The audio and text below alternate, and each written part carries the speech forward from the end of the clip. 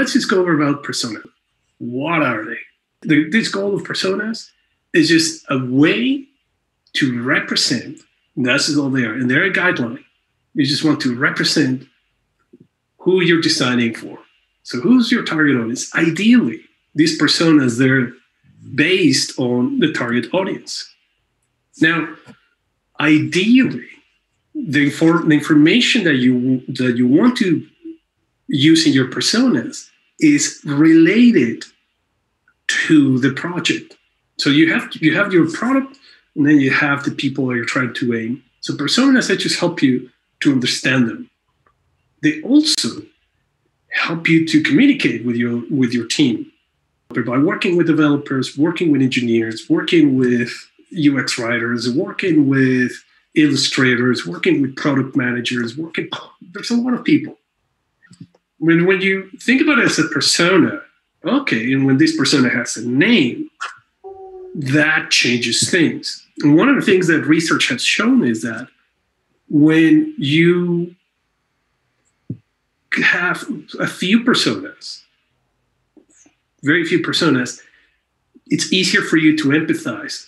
As soon as you try to say, well, this is going to be for a group, your empathy just kind of goes down, because to us, it's really hard to try to understand a group of people. So to say, hey, this product's going to be used by 100 people, extremely hard to try to relate. But if it's like, hey, this is for Jim, and Jim does this, and Jim, okay, well, that's easier.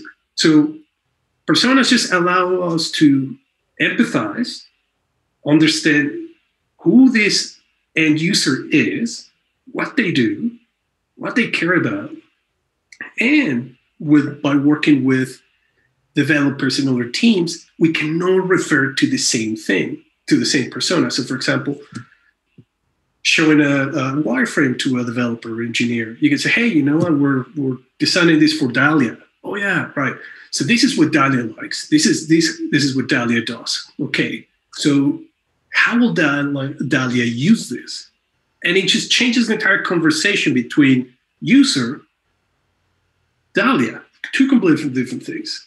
Now, personas are a guideline. They're based on metrics.